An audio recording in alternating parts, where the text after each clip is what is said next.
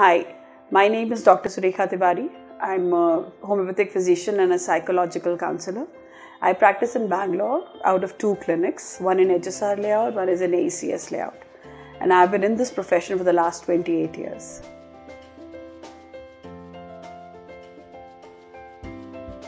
As much as we all know, the ear has three parts: the outer ear, the middle ear, and the inner ear.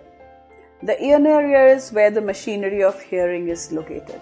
So that's where the three bones are, and they're very well protected by the eardrum.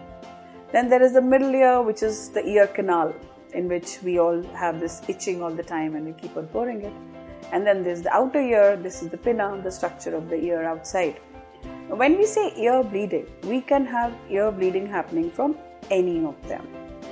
There could be a boil on the outer ear, which could be cause of the bleed.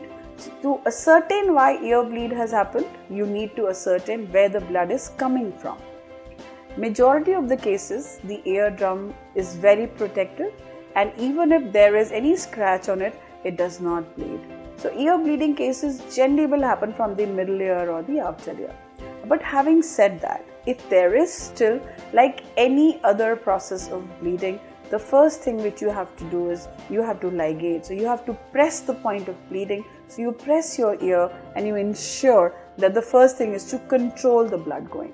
Then if you can, then clean up your ear and try and figure out, was there a bleed, was there a cut, was there an injury? I've seen so many cases coming to me where they scratch the ear, but actually the cut is behind the ear. And because the skin here is very tightly stretched and very thin, in that case also, the first point is to ascertain where is it coming from, and if it is coming from the internal ear, it will give you some of the other symptoms, like it can give you a headache, it can give you any kind of a nasal block, it may be due to sinuses where you had an ear block for a very long time and one fine day the drum could not hold it, so it came out with pus and blood. To control ear bleeding, ligate and eventually find out the cause and then treat it.